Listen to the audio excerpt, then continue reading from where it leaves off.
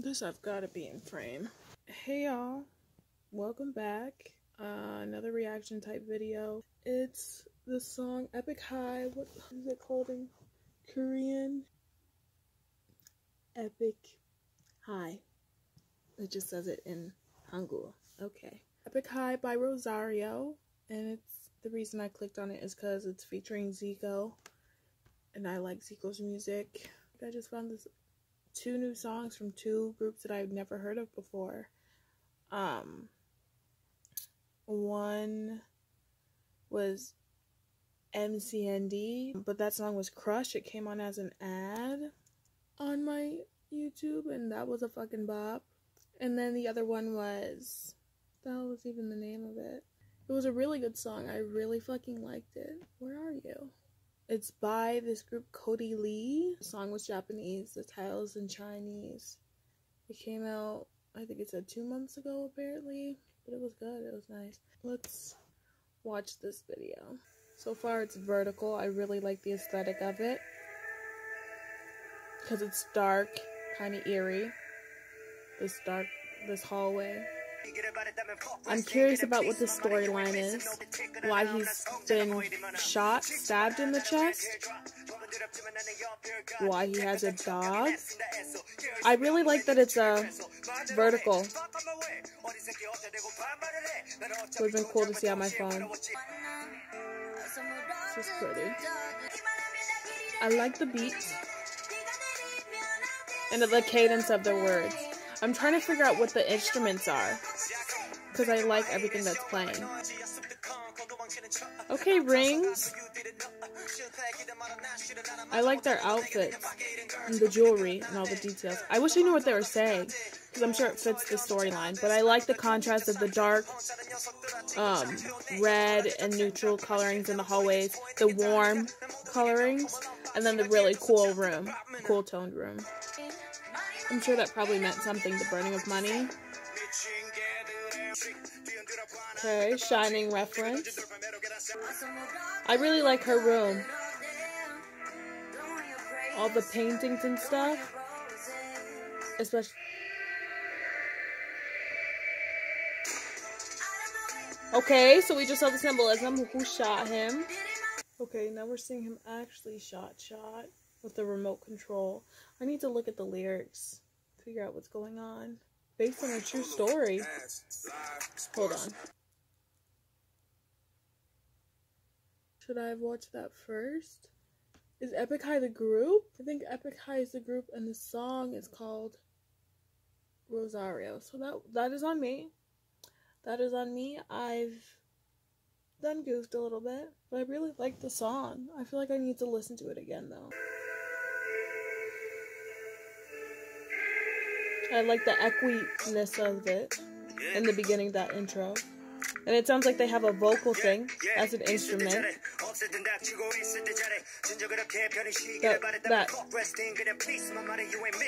I didn't even notice that he switched to get the muzzle on. The song feels hard, like aggressive, like, who are they talking to? I really need to know the story. Don't worry, we're gonna look into it.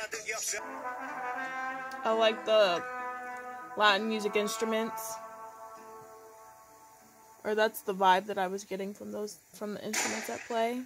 The intro, come with a rose, leaving only thorns, my dear who has gone away. Someone or something, like it could be a person, could be a concept that started out great, really endearing, beautiful, but it had a negative impact. You were pulled in, and then are now only left with like a negative connotation, a negative effect from it, pain from it, hurt from it. My dear who has gone away. Who's the dear?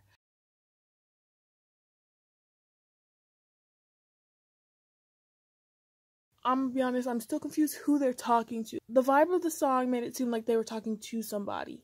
Like it's something like you sing along with and picture someone to be, not to be angry at, but to converse with. Maybe it's someone talking shit behind your back, someone that's nice to your face, negative behind you, and you want them to be away from you. You don't want that energy around you. You ain't missing a body, you're missing a heart. Isn't it as easy as killing? Isn't that what kill you? If you do anything, don't you have a bit of dirt? What are they talking about? leaving someone behind? Who are they talking? What is this about? I'm so fucking confused. What's annoying me is that but it seems like it's got a very beautiful lyrical meaning. Like, it's supposed to be saying something. It's supposed to be talking to a specific person that's about something specific. What's the play up of religion? What are they comparing to sin? What is the sin that they're comparing to? The song's called Rosario. Is that supposed to be like in reference to rosary? Is it like a loss of faith? I feel like it's a metaphor for something. What I want to say, what I want to. Come on, bite it and talk. Don't want your prayers. Don't want your roses. Ain't no one dying today. It sounds like this conversation is to fake people that to your face talk you up, want you to succeed, but behind you are wishing ill on you, talking negative. Maybe the sin is jealousy. Maybe they're trying to convince you to do things, subtly trying to convince you to do things that would negatively impact you in your future and your goals. Like, they don't actually want you to succeed, but they're trying to advise you in ways to hurt you rather than help you, that do more harm than good. Like, stop trying to advise me if you're not going to help. It seems fake. Like, you're not actually trying to be there for me. Like, they're trying to give comfort in a wrong way, making you feel like you're a lost cause. I don't know. This is what I'm guessing. Am I in frame? Probably not. Who fucking cares anymore? Me. I care. I feel like the chorus is saying, you know, I'm gonna do it my way. I know what the fuck I'm doing. I'm doing it right. If hardship comes my way, I'm gonna embrace it and move forward with it. I don't need your advice. I don't need you trying to tell me what to do, who to do, how to do it, whatever the fuck. I can do it on my own. I know what's best for me type thing.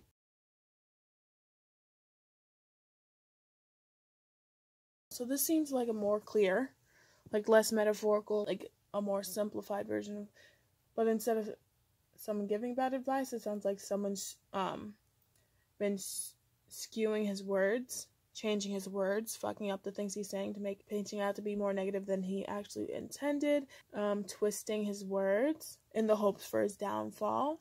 It's a comparison to music and religion, like you live and breathe this shit, you're committed to it, versus other people are trying to give you advice and talk to you about it when they don't really know it, when they don't actually care about it.